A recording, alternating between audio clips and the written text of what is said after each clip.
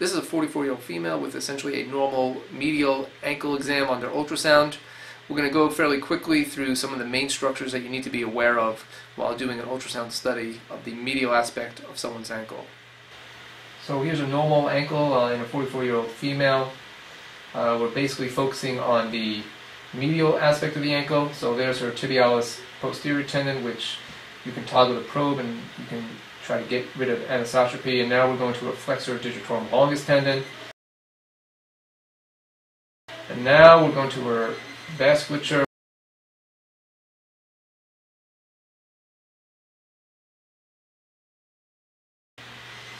Also there's our flexor hallucis longus tendon.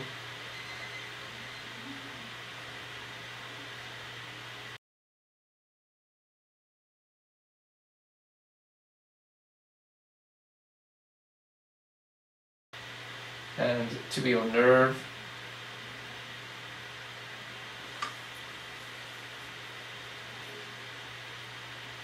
And there's her flexor retinaculum as well above all these structures.